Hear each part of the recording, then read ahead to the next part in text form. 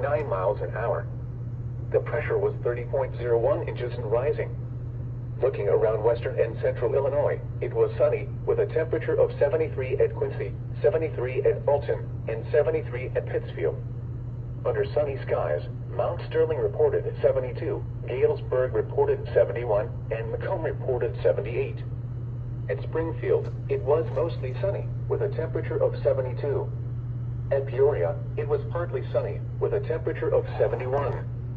And once again at 6 p.m. at the Jacksonville Airport, under cloudy skies, the temperature was 73 degrees. Looking elsewhere around the Midwest at 6 p.m., Chicago was partly cloudy, at 59. Indianapolis was mostly cloudy, and 67. St. Louis was mostly sunny, and 75. Kansas City was sunny, and 75. Des Moines was mostly sunny, and 75. Milwaukee was partly cloudy, and 65. The Springfield, Illinois climate summary for this evening, as of 4 p.m., September 17, 2023.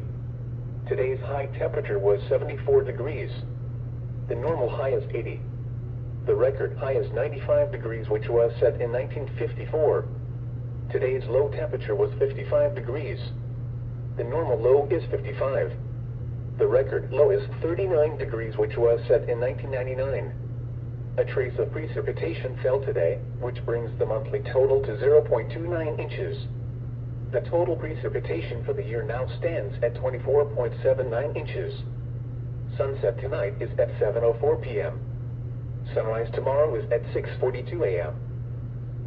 And now a discussion of hazardous weather conditions for the following counties in Illinois: Cass, Morgan, and Scott. This hazardous weather outlook is for central Illinois and west central Illinois. For tonight, no hazardous weather is expected at this time.